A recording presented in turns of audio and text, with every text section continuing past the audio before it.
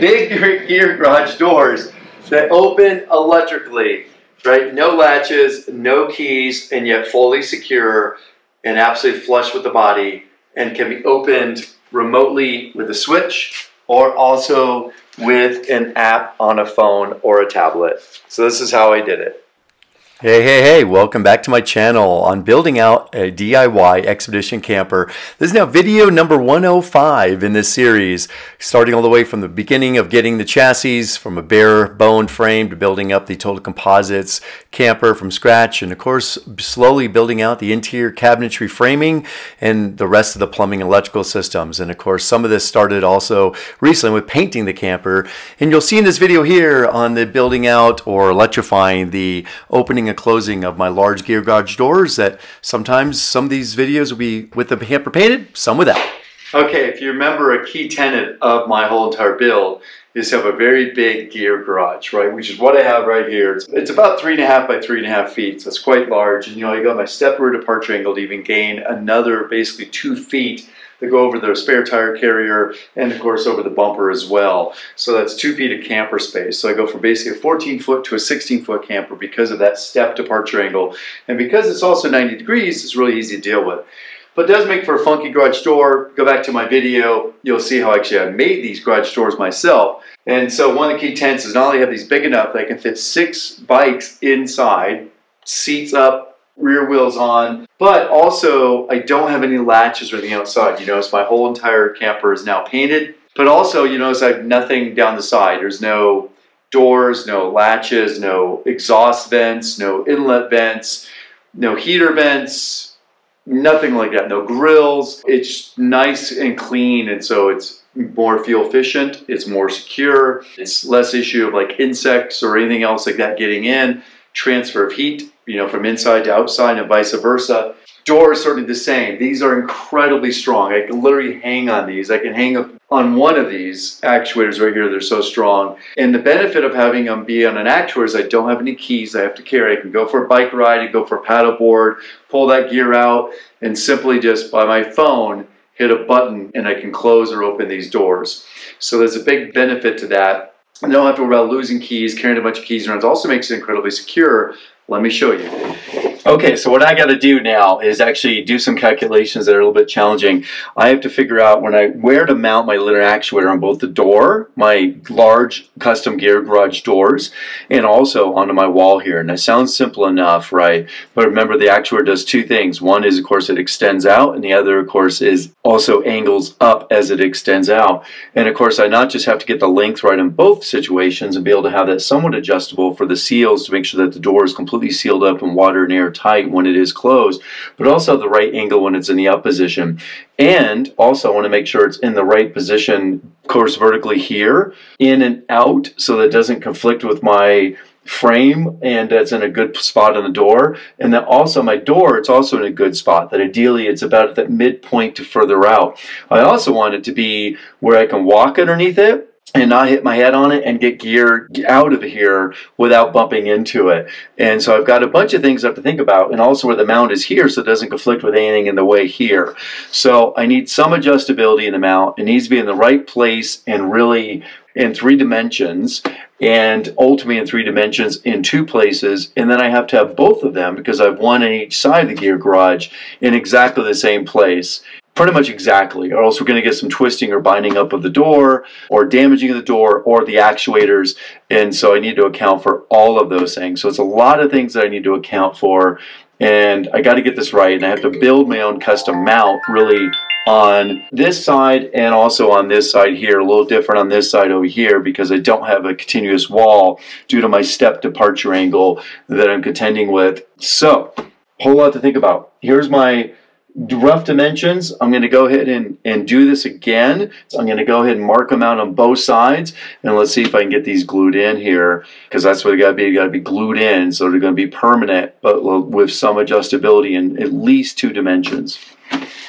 Whew, here we go. And for this, it really took my favorite tools: painter's tape, dry erase marker, a good level and a good tape measure, and some common sense and some calculations. Okay, now I'm going to go from the center line. It's much easier to go from the center line than each side. Fortunately, my center line is exactly the same from each end of these doors, so I've got that right. So unfortunately, I've got to do math with the imperial fractions and divide that by 2. So here's my 39 1/16. Of course, trying to get a really straight edge with a dry erase marker is quite challenging. Mark that as my CL, center line, and I'm going to write down the measurement, 39 1/16. Okay, I'll do the same thing on the other side here.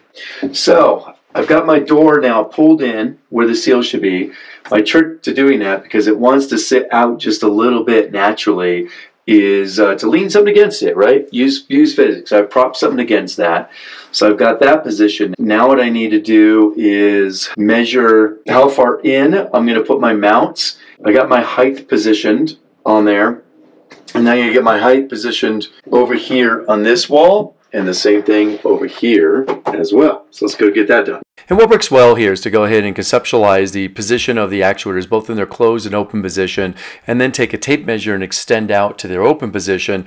So you can actually see the angle, and by doing this I could see the angle, make sure it wasn't going to conflict with anything, it was in a good position and not conflict with a gear that was going to go inside there, and it was going to allow most access to that gear, even stuff that's mounted on the wall. And then it kind of measure out and see just kind of what those angles will be and the distances. Okay, now that I got my measurements done, I know where I'm going to put all my different pieces. Now what I need to do is go ahead and clean up this wall, right? And then I'm going to get it ready for gluing. So what I'm going to do is I'm going to wipe off all my measurements here, and then I'm going to put a piece of tape down after I clean this all up to create a line as to where I'm going to put this. So that piece of tape will be right up where I go against this on one side, the top side, so I can see it on the top side. Much easier to get down my head down here to see the bottom side.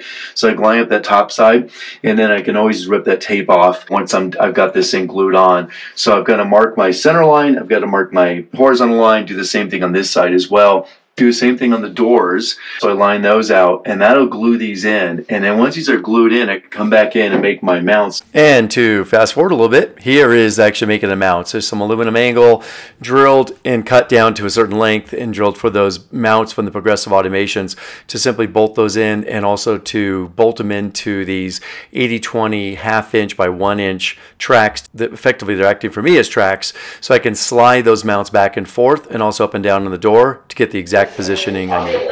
Exciting moment. Here we go, garage door time. Yes, once the mounts are installed and the actuators installed and seemingly all the right places, then it's really exciting to go and run it through its paces for the first time.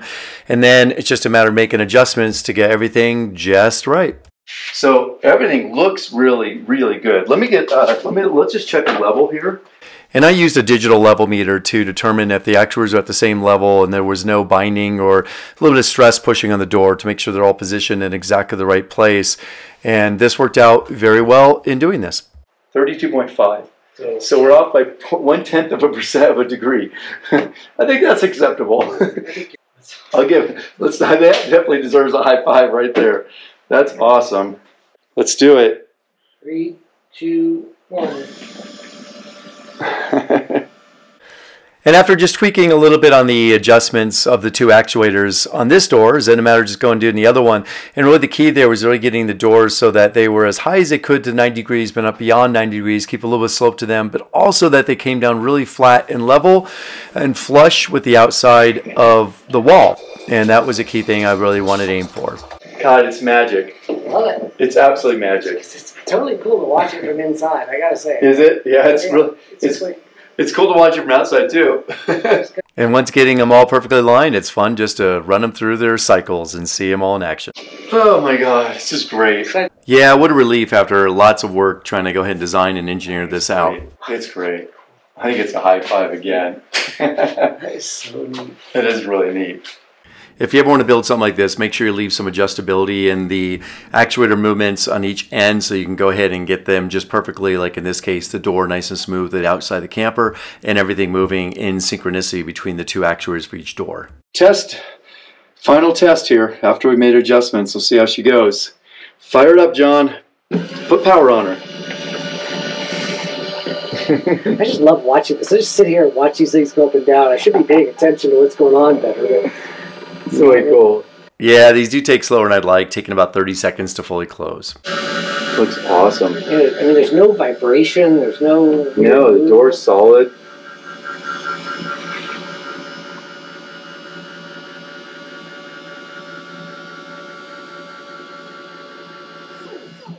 Now, probably the most critical test is actually getting my bikes up in there. And you can see from this image here that the garage door is actually slanted lower down than I eventually did go ahead and set it to, whereas almost at 90 degrees, making it a lot easier to get bikes in and out of the garage. Here's the garage doors, and it's really cool. These are working. It's really exciting. It's a super exciting day, and they actually went together really well. Everything as far as my tracks here for my adjustability on the inside and outside. The tracks each are adjustable in 2 different dimensions, so 2 different planes. So that way I can adjust both my height on these and also, of course, the length on these. I went with a pretty standard Progressive Automations linear actuator. This right here, I'll put the model information and stuff in the show notes and also down below here.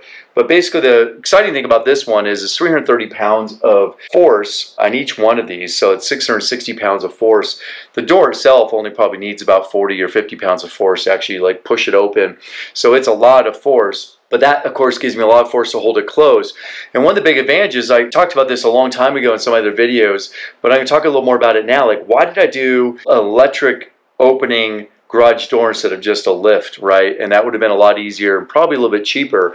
And so a couple of things. One is on the bottom here, I would have had to have a latch, right? And that latch being such a wide door, I would have, of course, wanted that bar to have a double connecting point or triple connecting point. So I would have that. Second of all, I would have had also a key. So I would have had to keep track of a key, along with the keys for all the under camper storage boxes, a key for the entry door, a key for the cab itself. And next thing you know is these keys just keep adding up, right? And you have keys, keys, keys, keys for the fuel fillers and for the spare tire box and all that kind of stuff. Like, next thing you know, you have like to walk around the whole, chain of keys. So I wanted to reduce that. Particularly, I didn't want to have to necessarily carry a key to open these garage doors. So that way I could also get gear. Like if I'm going to go out paddleboarding, I don't necessarily have to carry a key and worry about losing it while I'm going paddleboarding if I fall in the water, or same with mountain biking, things like that. So that's a real big benefit of these. I can actually open them electronically, remotely, by either a switch and or also by my phone. But it also gives me some added security because I don't have somebody who can pick a lock. I don't worry about a lock getting frozen up in really cold, wet weather. And the other benefit is with no lock, and it's always seamless, so it's more a little bit aerodynamic. But also, like, how can somebody even figure out how to open it? There's such a small gap between the door and the frame here all the way around. So really somebody will get in there and do anything. Plus also the ability to keep weather out is really key. I've got seals that are going to go all around the inside here. So this thing's going to compress against those seals. I also don't have to worry about that thermal transfer of the locking mechanism also transferring to the inside. And of course, then I still would have had to done some kind of a lift mechanism, essentially hold this up in its up position. Not a big deal. Obviously, I've got a lift mechanism with these linear actuators. Simply push a button. You can kind of adjust it to any height needed. So if there's a truck or a car or a tree parked next to me, I don't necessarily have to open up all the way. I can just go ahead and have it go to a certain portion. It'll still hold in that portion.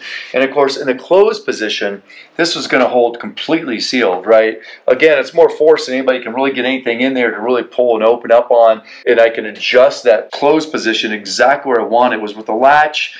Really hard to do once you get installed to adjust that position there of where it is. Where these, I have a little bit of a track adjustment. I can just slide it ever so slightly in or out to adjust for any kind of like the compression of the rubber bulb seals as perhaps they wear out over time, and or I've got new ones on that are now more tight. Whatever it may be, I can adjust that so it's just perfect. And with the upper adjustment here on the sliding, I can actually adjust kind of this angle from top to bottom as well.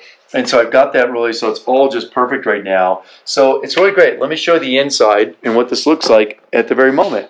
And right now you can see I get the wires just temporarily run. Of course, got to run those wires up. I have a DC fuse panel back here. I've got a wireless controller. So I got to, finish wiring up all those wires. You could see basically what this looks like with the 2 linear actuators on each side. That one actuator opened that door just fine, and there was really no visible deflection or bending, twisting, and anything of that garage door. They are solid, really well built. One was fine on one side, but it's nice to, of course, have 2 just to make sure that I have a perfect seal on both sides and it's really strong and secure. And by not being in the middle, I have a big open garage door now to get stuff in and out. And you can see over there that linear actuator completely clears. These ones clear, and the bulb still be here. That'll stick out about 1/4 to 1/2 inch on these. So everything clears perfectly.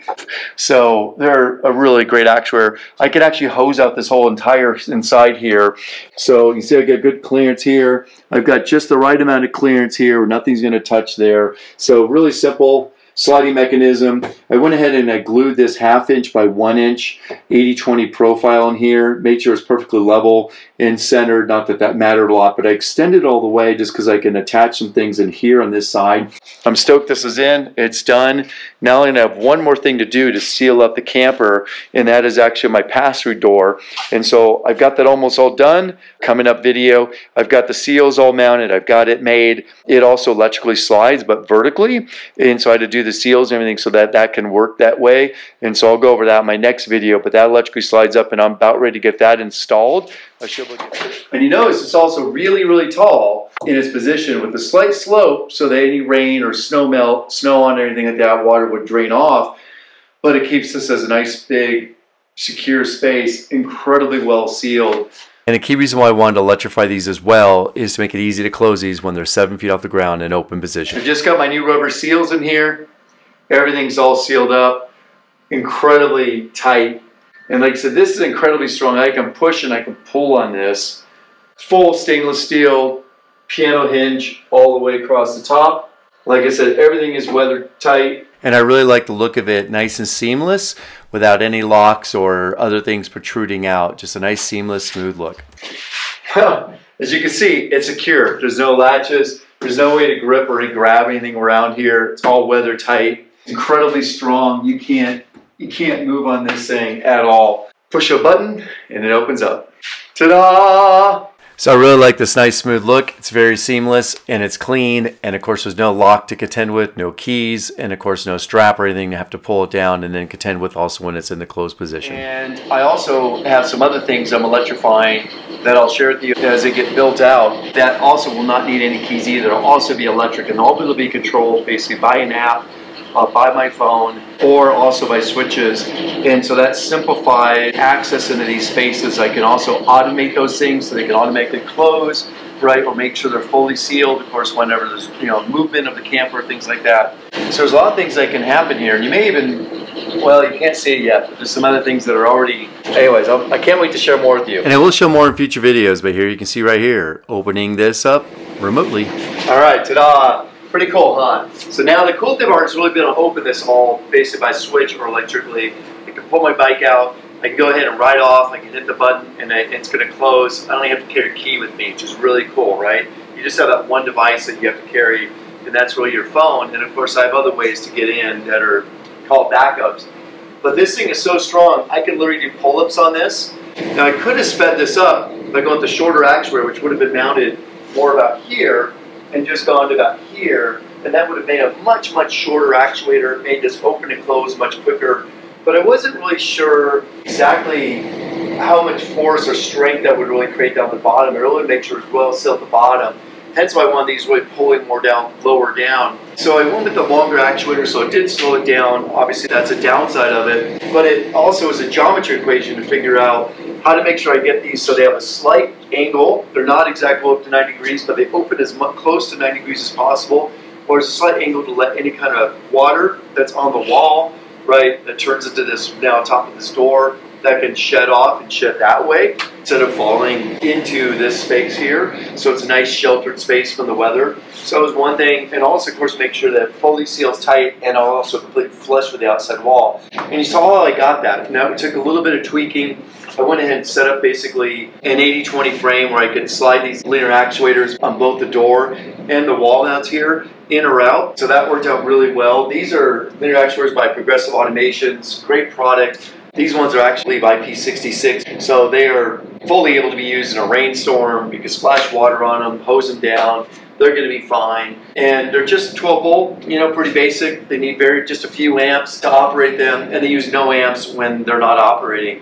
And yet they will still hold in a static position, their full weight limit. So they're going to be incredibly strong to hold these doors completely shut and sealed. Even painted the inside of the doors and the trim here to match what's on the walls here. So that's how I did my garage doors, electrically operated large gear garage doors on my Expedition camper. I'm super excited to share this with you. Thanks for watching. And indeed, thank you for watching, and glad it could help out. And do, by all means, let me know in the comments below what you thought of this as an option and any other suggestions you have. And I look forward to sharing more in my future videos. And do, of course, check out the notes on this video for discount code to some linear actuators.